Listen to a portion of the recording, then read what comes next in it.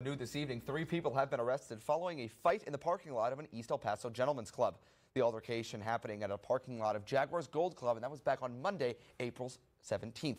Police arresting 29-year-old Damian Arce and 27-year-old Taisha Mullen, as well as 29 Cantrell James Miller, whose picture has not been released by authorities. Now, El Paso police officers saw a vehicle with 2 people inside them, according to the department, and officers tried to get Arce to leave his vehicle due to suspected marijuana use, but then they say he attempted to flee.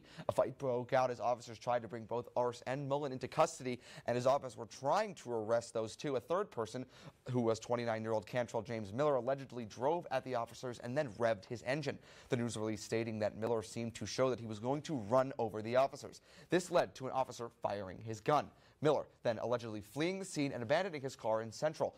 Miller was not arrested until yesterday, Saturday, April 22nd, after being stopped with narcotics.